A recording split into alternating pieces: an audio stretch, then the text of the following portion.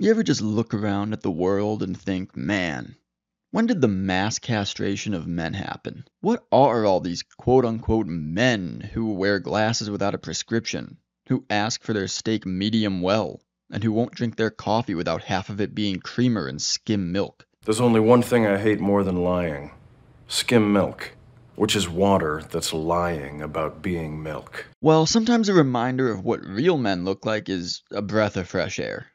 And what could possibly do that job better than watching a group of jacked men with facial hair kill Nazis for 2 hours? And it's a true story. Well, kind of. The Ministry of Ungentlemanly Warfare is more than just a movie that's going to doom my title for this video to be longer than I want. It's fun. I had fun watching this. More fun than I even had watching Godzilla multiplied by Kong.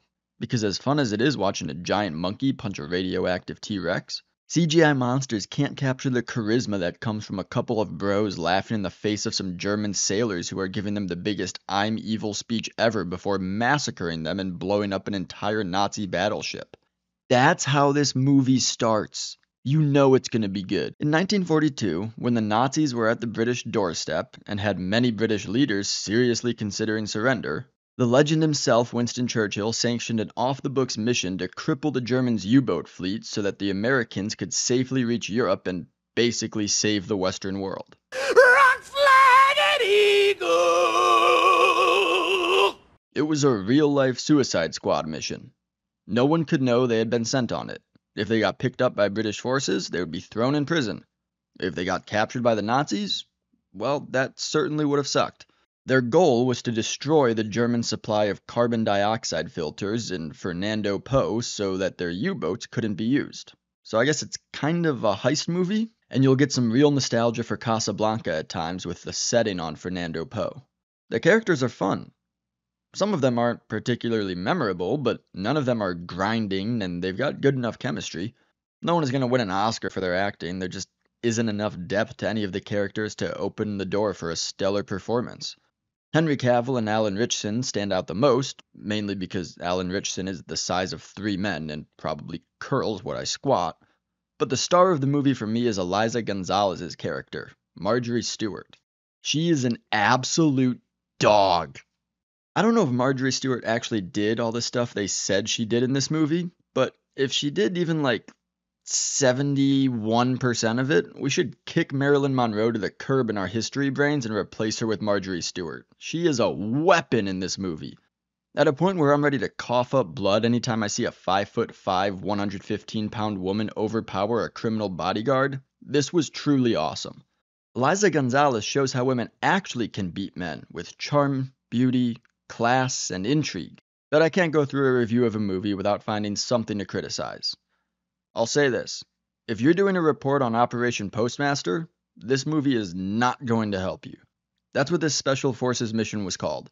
And that would probably work for a better title, but I guess Guy Ritchie doesn't want to release 2 Operation movies in back-to-back years. Now, in real life, Operation Postmaster was accomplished, I think, without any casualties. Well, without even needing to spoil the movie if you've seen the trailer, there's a fair amount of violence and dead Nazis to tell a true story of a successful stealth mission where no one died. The Ministry of Ungentlemanly Warfare plays out more like Inglourious Basterds, except with Brits instead of Jews, and without the iconic lines and Brad Pitt. As a bushwhacking guerrilla army, we're going to be doing one thing, and one thing only. Killing Nazis. Well, I speak the most Italian, so I'll be your escort. Donovan speaks second most, so he'll be your Italian cameraman. Omar third most, so he'll be Donnie's assistant. I don't speak Italian. Like I said, third best. And I don't think it needs to be embellished. The story of a top-secret, unsanctioned stealth mission is strong enough to carry itself, and would probably stay in my memory longer than this movie will. The trailer isn't lying. This mission really did change the course of history. And World War II is so fascinating with so many stories of incredible courage and strength and resilience. I think those should have their day. But I will say, I'm super biased. My family fought in World War II, and a book was written based in large part on my great-uncle's recollection of the Battle of Leyte Gulf. So, I kind of want to see that movie. But Guy Ritchie did the same thing of injecting violence where it didn't need to be in Sherlock Holmes, too. Maybe he doesn't trust himself to hold an audience's attention for 2 hours without a healthy dose of fight scenes. Or maybe he just really likes directing action scenes, like Tarantino with his copious amounts of blood. Why the need for so much gruesome, graphic violence? Why not let us imagine Because a little it's so of it? much fun, Chan. Get it? Whatever it is, the result here is a really fun movie that anyone who likes watching men excel at being men, and women excel at being women, who bleeds red, white, and blue, British or American, will have a great time watching. All right, the sauce. What? The sauce. I don't know. You're using too much sauce. Okay? Review's over.